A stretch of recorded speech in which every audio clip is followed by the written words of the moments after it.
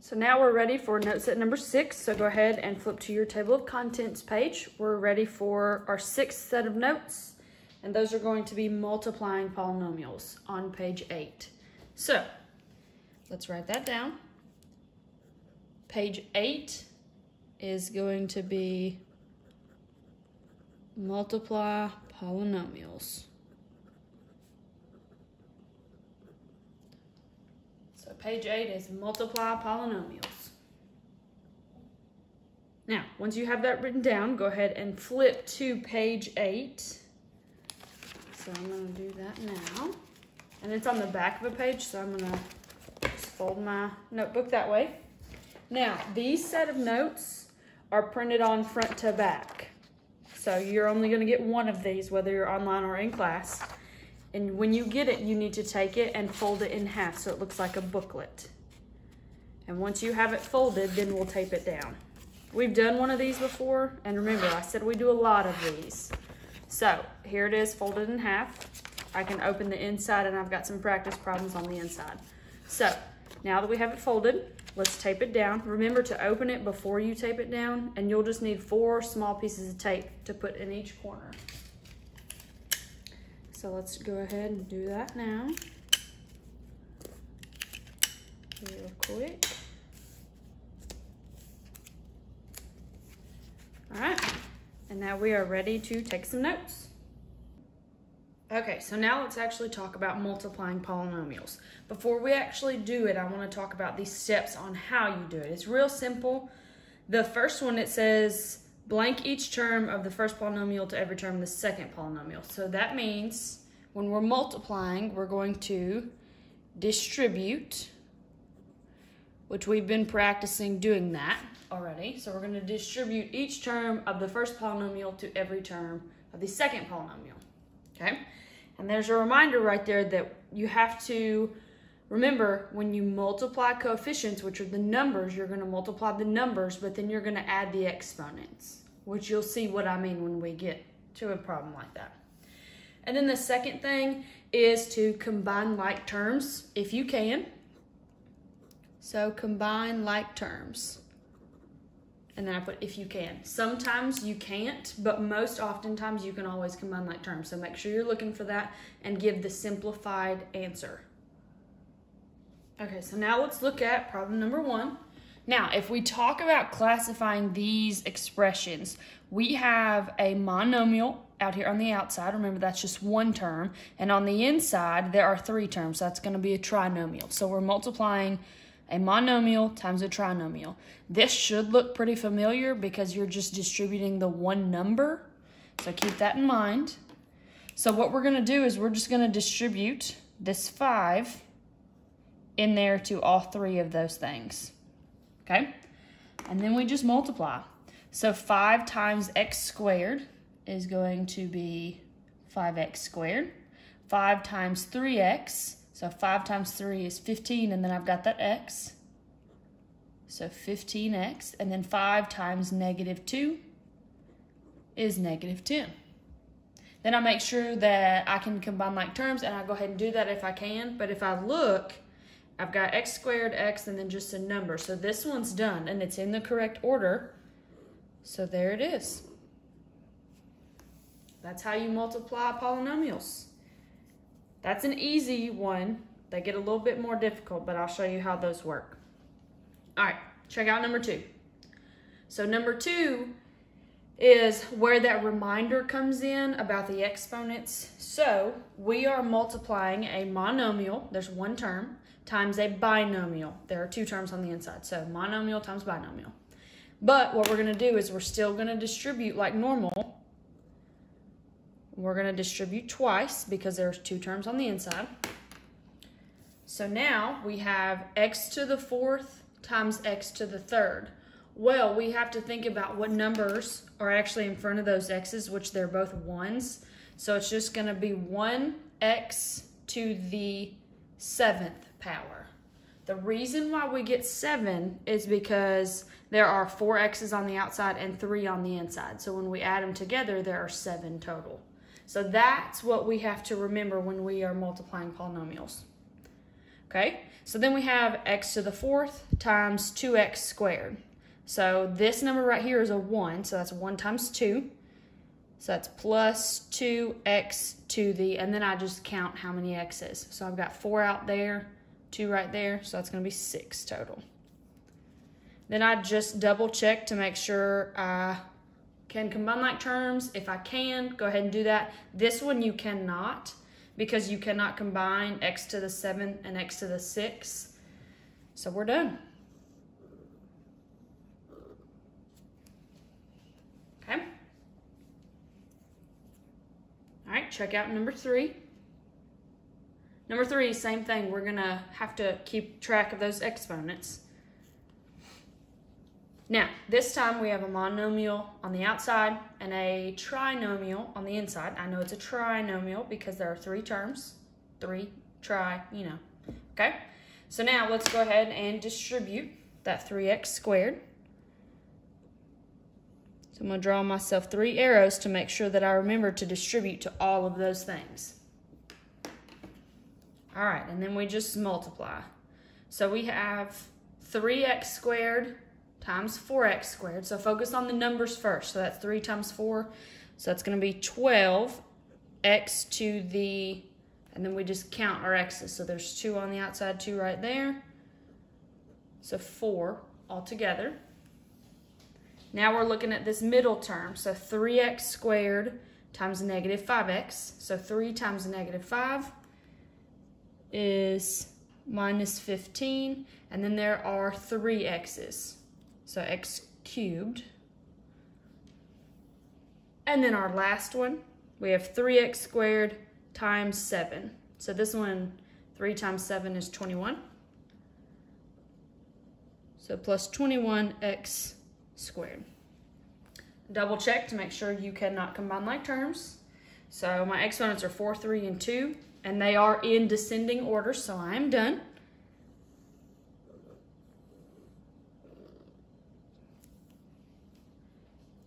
And that's how we multiply with a monomial on the outside. So when we just have one number on the outside, that's how we do it. Those you should be pretty used to because you actually do those in middle school. So hopefully that wasn't too terrible for you. Now I want you to flip over to the inside of the foldable, and you're gonna just take a look at these problems real quick. They are slightly different than the ones on the front. So the ones on the front only had one term out there on the outside of the parentheses. Well, when you get to the inside, you're looking at like this one right here. We have 2 terms times 2 terms, 2 terms times 2 terms. This side is 2 terms by 2 terms, and this one is we got 2 terms by 3 terms. So they can get a little bit more difficult, but if you learn the process of how to multiply, it follows the same procedure every time. So when we go to do these quote unquote bigger problems, there are 2 ways normally that you can do them. These are the most popular 2. So I'm going to show you both, and then you get to pick which one you actually do. So I could care less which one of these you choose. Choose the one that works best for you. I personally always do this one because when I was a kid and I was your age, this one didn't exist yet. So this is how I was taught, so this is the way that I do it. But now we have this way, which is a little bit nicer to look at. So again, choose which one you like and go with it. I personally don't care. I can read either one. So just pick which one works best for you. We are going to look at problem number 4 together. Problem number 4 has the same expressions that we're multiplying together, but I'm going to show you how to do it with the FOIL method first, and then I'll show you how to do it with the box method. So we should end up with the same answer for both of them because it's the same problem. It's just 2 different methods to do it. So here's what we're looking at. And then remember, you get to pick which one you like to do and then go from there. Okay, so the FOIL method, the word FOIL helps to remind us on what order to multiply in. So remember, multiplication is all about distributing numbers and doing all that. So I'm going to show you what the letters mean and then how to actually use the letters of FOIL to multiply this out. So The F in FOIL means that we are going to multiply the first terms together.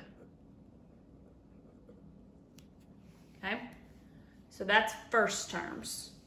So here's what that means. We have a binomial over here on this first one, and we have a binomial over here on the second one. So that means there's two terms each.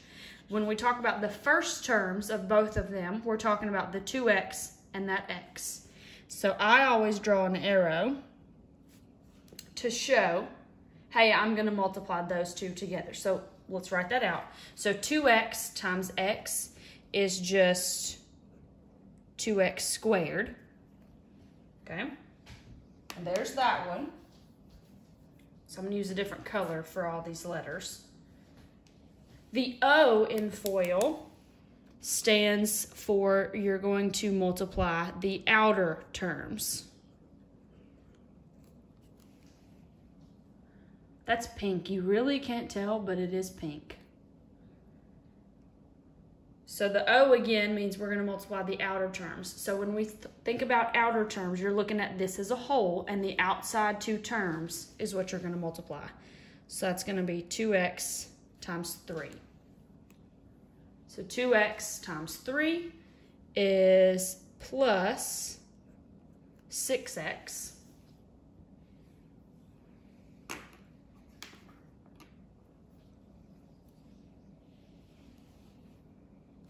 Okay, the next one is the I, which I means we are going to multiply the inner terms.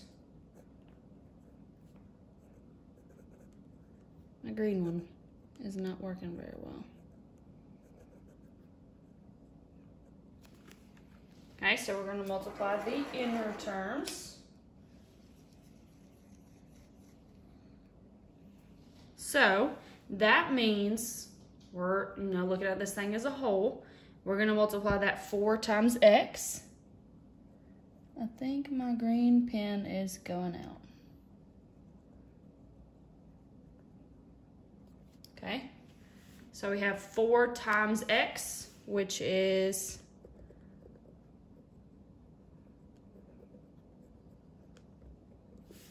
plus 4x. Okay, and then the L stands for last terms.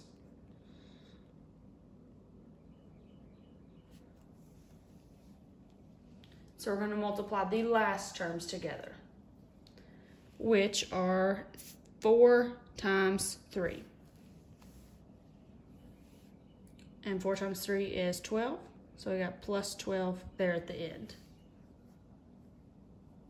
Okay, so now remember, so we have done the multiplication part. That's the hardest part. Now it's just simplifying and making sure that we got all of our like terms.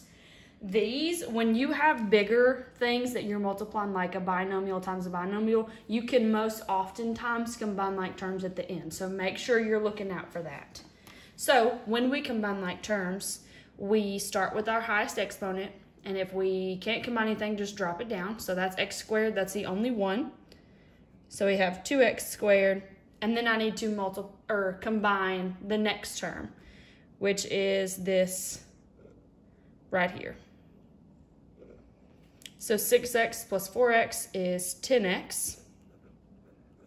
And then that plus 12 doesn't have anybody to combine with, so I'm just going to drop it down. And that's your final answer. And that's it. So that's how you use the word FOIL to come up with what you're doing. So here's the one thing that I want to point out, okay? Some people may be able to see it, some may not. Remember, multiplying is just distributing. So I want to cover up everything underneath here. If I cover up that 4, let me get a smaller piece of Post-it note. If I cover up that plus 4, all we did with that 2x is distribute into that second set of parentheses. We just distributed twice like we were normally supposed to. And when you do that, that covers the F and the O. Well then, we got to distribute that +4. Well, so I draw the arrows on the bottom just to make sure that I distribute everywhere. And we distribute twice because there are 2 terms back there. Well, when you do that, it covers the I and the L. So what you're doing is just distributing the number of times that you're supposed to. Just the word FOIL helps us to remember which ones we're supposed to multiply together. Okay, so that's the FOIL method. I'm now going to show you the box method. So remember, we are multiplying. The box method, we're just going to draw a box and do it with the box method instead. So I'm going to show you that one. So right over there to the right. And then remember, you get to choose which one you like best. So the box method, it says the size of the box depends on how many terms there are. So we have to decide how big of a box to draw. Well, how you determine that is you figure out how many terms are in each expression. So this one, there are 2 terms in there.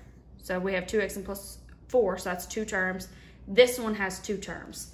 So because of that, this is a 2 by 2. So you're going to draw a 2 by 2 box. So what I mean, 2 by 2 box, here's what I mean. It's going to look like a window. I always draw my box, and this one has 2 terms in it, so there are 2. And then the second one has 2 terms in it, so there are 2. This is a 2 by 2 box. So that's how you figure out how big of a box you have to draw. So now we need to put our polynomials where they go. I always put this first one on the vertical side. So here's how it works out. This 2x goes up there, and the +4 goes down there. So that's my polynomial, 2x + 4. Then the second one, x + 3, is going to go up here on the top. So now we've set the box up, so now we actually have to do the multiplication. Now, if you remember from your science classes, this looks like the Punnett square in science. Remember when you had like the red and white flowers and you were trying to figure out what percentage would be pink flowers? This is what this is. So the Punnett square and this is the same, okay? So here's how we actually multiply out with the box method. We need to focus on one little box at a time to figure out what goes in there. That's the actual multiplying part. So to get this top left box, I cover up everything else, and I am multiplying 2x times x. So 2x times x is 2x squared. Now, to get this top right box, I'm going to multiply 2x times 3, which is going to be 6x. Okay. Bottom left box is 4 times x, which is 4x. And then this bottom right box is just 4 times 3, which is 12. Okay? So I'll give you a couple seconds to catch up to me.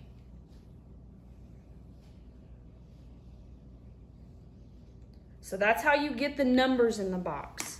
So now, if you look, all of the numbers that we have come up with inside this box here are the same numbers that we come up with over here. Now, you cannot stop right here. No teacher will take this as an answer. If you gave me this, I would be like, oh man, you went like 95% of the way, but you didn't write out the simplified correct answer. Okay, so do not stop right here. You need to finish combining like terms and all that good stuff. So for this one, we need to combine like terms just like we would normally. Start with your highest exponent, which in this case is our 2x squared. Check to make sure there are no other squareds in there. If there's not, we have 2x squared. And then go to the next one, which are the x's. Now, the cool thing about the box method is they're usually on a diagonal, okay? So like terms are usually on a diagonal like that. So then 4x plus 6x is just 10x. And then we have 12 down there at the bottom, which has nothing to combine to. And there we go. So, again, we get the same answer no matter which method you use, whether it's the FOIL method or the box method. Here's the thing. The FOIL method, which granted you're not going to have all those words written out. You're going to remember that. So this is what you're looking at. You're looking at drawing 4 arrows and multiplying it out like that. Or you're looking at drawing a box that has 4 squares and multiplying it out like that. This one, I will say, is more visually appealing. So if you are a visual learner, this one is most likely going to be the best one for you. But if you're not a visual learner, then you could probably do either one. It does not matter to me because, as you can see, you end up with the same answer regardless of which one you choose, okay? So both of them show you and represent multiplication, and that's what I care about. All right, now let's look at number 5. So for the purpose of these notes, we're going to actually practice the FOIL and the box method both, so that way you get the idea of how both of them work. But then on our practice problems that I'm going to give you, unless it specifies, you can choose whichever one you want. So let's use the FOIL method on this first one. Now, I covered up the letters, but you still have it on your notes, so if you need them, look back up there. So F stands for the first terms, so I'm going to take that x squared and multiply it against that x. So x squared times x is x cubed. O is the outer terms, so x squared times 2, which is going to be 2x squared. The I is the inside, so that's 3 times x, so plus 3x. And then L is the last terms, so that's 3 and 2. And 3 times 2 is 6. Now, what I need to do at this point is check to make sure I do not have any like terms. If I do, I combine them. Keep in mind, most of the time you do. This one, it turns out that we do not, because we have an x cubed, x squared, x, and then just a number. So this one is actually finished, and that's all there is to it.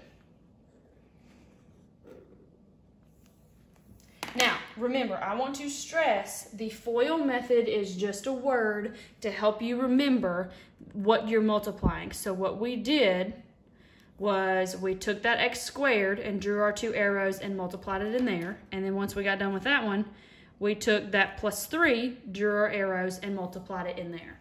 So all you're doing is distributing. The word FOIL just helps you to distribute in an orderly fashion to make sure you don't forget anything. Okay? Let's check out the second part of number 5, which is the box method. So when you think about the box method, the first thing that you have to think about is what size box am I about to draw, okay? So look at the number of terms that they have. This one has 2 terms, and this one also has 2 terms. So this one is another 2 by 2 box. So keep in mind, I always know that a 2 by 2 looks like a window, so just draw a square. And then just draw the little crossbars in there. And there's our 2 by 2 box. Now, remember, I always put the first one on the vertical side and the second one is on the top. So let's label out our box. So we have x squared plus 3.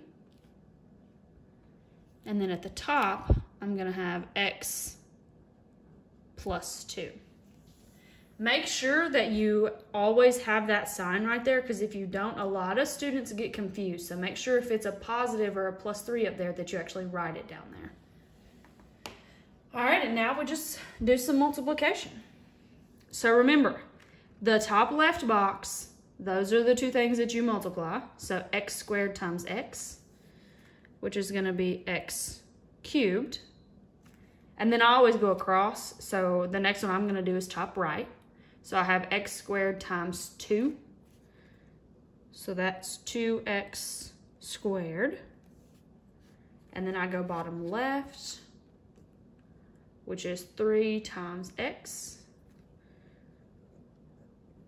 And then bottom right is 3 times 2, which is 6. Now, remember, you cannot, sorry, I dropped my pen. You cannot leave your answer like this. I know what you have done, but that is not simplified and written in the correct form. So make sure after you do all the hard work and multiply, actually write out what it is right underneath that box. Start with your highest exponent and work your way down. So this one is x cubed to make sure there's nothing to combine to. Then go to squareds. This one is not the same, so we can't combine. So we have 2x squared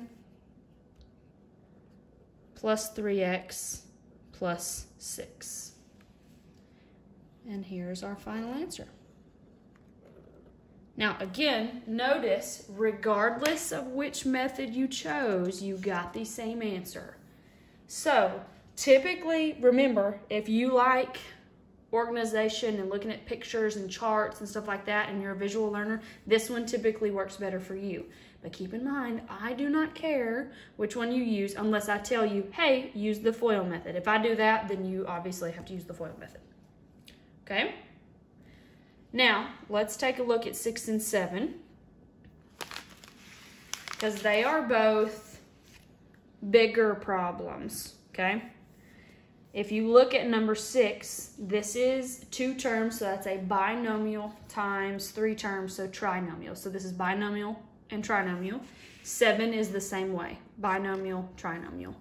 So we are going to work these out with each method. I'm not going to make us do both of them for each of them like I have been. So number 6, it says find the product using the FOIL method. Now, the word FOIL works if you have a 2 by 2 expression that you're multiplying. This right here won't work. The word FOIL will not work, but the idea of FOIL will work. So the idea of FOIL, keep in mind, is that we cover up that 2 and then we take that x and distribute in there. So that's what I'm going to show you, because that's what the FOIL method shows you. So let's do it that way.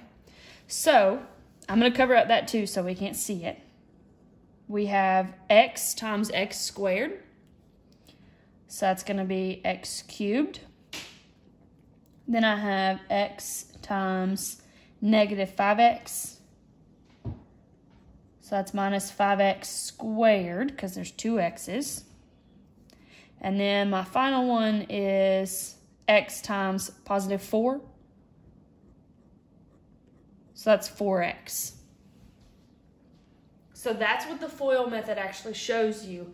If you stop right here, you have only done half of it, because remember, there is a plus 2 that we now have to distribute. So I'm going to cover up that x so that way we know what we're doing.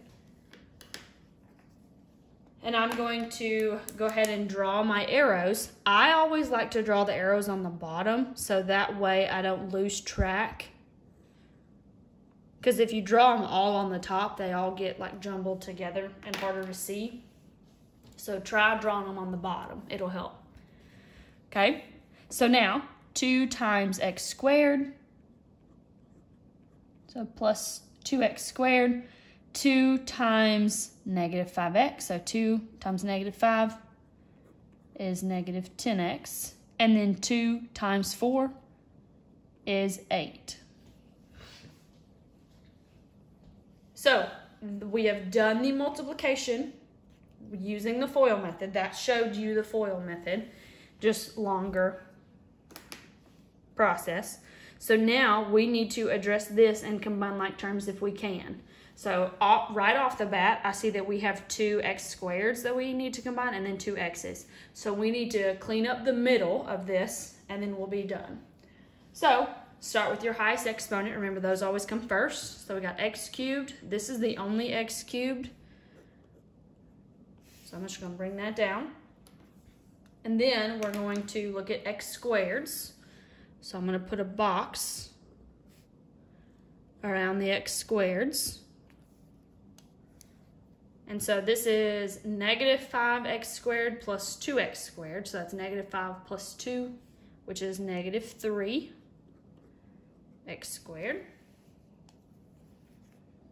Now that I got my squareds done, I'm going to take care of the x's. And so this is 4x minus 10x. So that's 4 minus 10. So that's negative. So it's going to be negative 6x. And then that plus 8 there at the end doesn't have anything to combine with, so we'll just drop it down. And there we go. This is our final simplified polynomial. So I know it looks intimidating when you see something that big on your paper, but just cover one up. Do it with your finger if you have to. Draw your arrows out of what you're multiplying and then cover up the other one and draw your arrows out. If you draw the arrows out, it'll keep everything organized and it'll keep track, help you keep track of what you have multiplied. Okay? All right, we have one more that we're going to do together in this note set. Number 7. So it says find the product using the box method. Product is multiplication. I forgot to mention that. Product, it means multiplication. And we're going to use the box method on this one. So the box method, first thing you have to do is figure out how big of a box you're going to draw, and that depends strictly on the number of terms in each polynomial. So this one is 2, and this one has 3. So we're drawing a 2 by 3 box this time. So here's how that looks. And you can use the paper behind your notes. You can barely see it on here, but you can kind of see the lines. I always draw this side first. So I'm going to draw a line that covers about 2 lines. And then I'm going to go over, because this is the direction that I need my 3 in. So there's my 2. I got it split into 2. And now I need to take this long side and split it into 3. And so this is how you do it. So here is a 2 by 3 box. Once you have stuff that looks like this one, it matters where you put stuff, because this, if you try to put this trinomial on the vertical side, there's not enough space for it. So we have x plus 5, and then I'm going to write out that trinomial on the top. So we have x cubed plus 6x squared plus 18x. Okay? So that's how you set up the box. That's the new part, so we're going to have to practice doing that. And now we just multiply and fill out these boxes on the inside. So remember, how you get the stuff that's in that box is you're looking at the stuff that falls under in each column and row. So cover it up if you have to. So that top left box is x times x cubed. So that's going to be x to the 4th. It's the 4th because I've got 1 here, 3 here, so it's going to be 4. And remember, I go across. So then I'm going to do x times 6x squared. So that's 1 times 6, and that's going to be x cubed, because there's 2 and then 1 there. And then the top right is x times 18x. So that's 18x squared. So there's the top row. And now the bottom, so bottom left, I'm looking at 5 times x cubed. So that's just 5x cubed. Bottom middle is 5 times 6x squared. So 5 times 6 is 30. And then I got that x squared. And then bottom right, we have 5 times 18x. Well, 5 times 18 is 90. and then I got that x. Now, remember, you cannot leave it like this. You have went almost all of the way, so don't stop right here. List it out in the simplified correct form. So always start with your highest exponent. And I will tell you a trick to these. Your highest exponent is usually in the top left part of the box. So we have x to the fourth. There are no x to the fourths. So that's my only one. And I like work my way down, so I'll cover that up. Now I go x to the thirds. And if you look, x to the third, we have two boxes that have them and they're diagonal. That's the cool thing about the box. So now we combine this. So we have 5x cubed plus 6x cubed. Oh, I knew it was plus because both of these are positive. So 5 plus 6 is 11. So we have 11x cubed.